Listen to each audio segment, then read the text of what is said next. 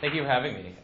So there are a lot of cases that I discuss in the book, and many of them are patently absurd, and some of those are very difficult to explain in a talk like this. But there's one I like to talk about because it can kind of boil it down and is perhaps the most absurd of people that the FBI and the Department of Justice have termed terrorists since 9/11. And it involves this man in suburban Illinois named Derek Sharif. And Derek was in his early 20s, and he'd recently converted to Islam, and his family was entirely against it. And actually gave him an ultimatum, you can stay within the family, or you have to renounce your religion. And Derek chose Islam. And so he no longer had a place to live. He was working at a video game store, earning close to minimum wage. And it just so happened that his car had broken down, so he was in a tough spot. And it's unclear why the FBI became interested in Derek. But what we know is that they sent in an informant to his video game store. And the informant struck up a conversation. That informant happened to have been a former gang member who had dealt drugs and had worked off that charge and was now working for the FBI for money. And the informant, in the conversation with him, says, how are you doing? And Derek explains his tough lot. And the informant says, well, I've got a place you can live. I've got a car. You can eat my food. Why don't you come over? And Derek, nowhere to go, car broken down, and also being, newly and in his mind devoutly religious, thought this was the work of God because it was the day before Ramadan. And Derek says, yes, I'd love to go live with you. So he goes and stays with the informant. All the bills are being paid for by the FBI. And over the course of months, the informant slowly stokes in Derek his anger. And Derek is angry. He doesn't quite know why. He's angry of U.S. foreign policy. He's angry of the treatment of Muslims by the U.S. government here and abroad. And the informant says, well, what are you going to do about it? And Derek says angrily, I'm going to kill a judge. And of course, Derek didn't know the names of any judges. And the informant then says, well, what if we attack a shopping mall? And Derek got very excited about that idea. He's like, yes, we should attack a shopping mall.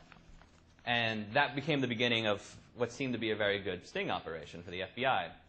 Except there was a problem in the sense that the FBI in these sting operations needs more than talk. They need some kind of overt act. And they needed him to acquire weapons. Well, the problem was that Derek didn't have any money. As mentioned, he was flat broke. But he did have these old stereo speakers, and it was the only thing that he had of any value.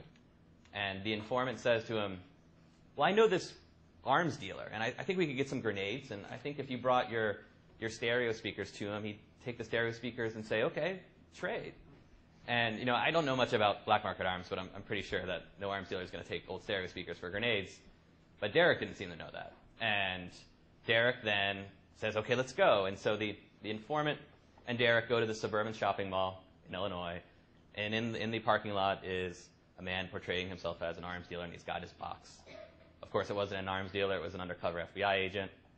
Derek hands over Derek hands over the speakers.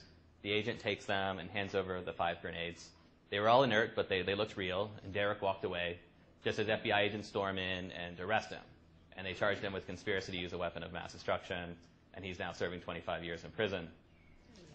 What I think one of the things that happened in that case that I found particularly revelatory in the work I was doing was that before he was arrested, and as they're talking about their plot to bomb a shopping mall with grenades, Derek says to the informant, if it wasn't for you, referring to the informant's ability to get him grenades, I would probably just end up stabbing someone with a steak knife.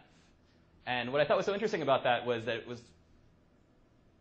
my argument in these cases is that the FBI ultimately prosecutes men as terrorists who never have any capability of becoming terrorists on their own. And here was Derek Sharif saying, the best I can do is stab someone with a steak knife. But through this elaborate sting operation, the FBI was able to prosecute Derek as someone who was about to bomb a shopping mall with grenades and portray him to the public as a dangerous terrorist whose threat was thwarted only through the hard work of FBI agents. So Derek's case was one of many I'd seen since really the middle of the last decade. And there was some reporting done on these cases, and all that I'd seen was very anecdotal. It would talk about a sting case here and a sting case there, and there were questions of how many people actually posed a threat. And so I decided to pursue a project that would try to figure out, since 9/11, how many real terrorists have there been? How many people like Najib al-Azazi, who came very close to bombing the subway stations here, or Faisal Shahzad, who came close to bombing Times Square? How many had there been of these dangerous terrorists, and how many Derek Sharifs had there been? People that had no capacity for terrorism other than the FBI providing them with everything they would need. But a problem I ran into early in the research was, how do you really define what a terrorism case is?